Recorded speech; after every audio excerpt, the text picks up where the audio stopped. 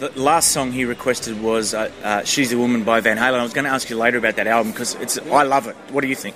I love it too, and it took him a long time to put that together. Went through a lot of different stuff with it, but Ed now and the family and I go way back 30 some odd years. We've been friends. We're very close friends. And I just got a text from Ed the other day saying, "Have fun," Say hi to Joe and Steve for me. We're all a big, fun, happy family. Everybody loves everybody else. I mean, I think the media tries to put this competitive edge to everybody, but everybody's so different. Mm-hmm. I mean, it's like you give everybody the same guitar and the same amp. We all walk up and play it, and we're all going to sound like us. There's no magic amp, magic guitar. It's just who you are and years of playing. But Dave does sing on that album about selective amnesia and about forever's a mighty long time.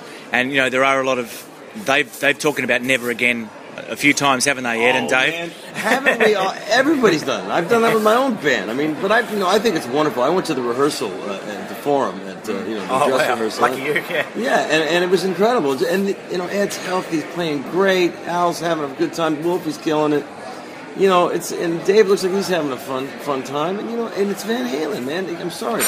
It's great to have a good old-fashioned rock and roll band killing it on the road again. Mm-hmm. Because there's a lot of cookie-cutter stuff out there now. Yeah. Posing as rock music. Yeah. I'm not going to name any names, but I mean, it all of a sudden becomes the producer's record and not the artist's record. So the artist gets lost in it. There are bands that are exceptions, of course. Mm-hmm. But you know what I'm saying. I mean, it's nice to see a bunch of old guys raising the bar again. Yeah. Hey, I've said it.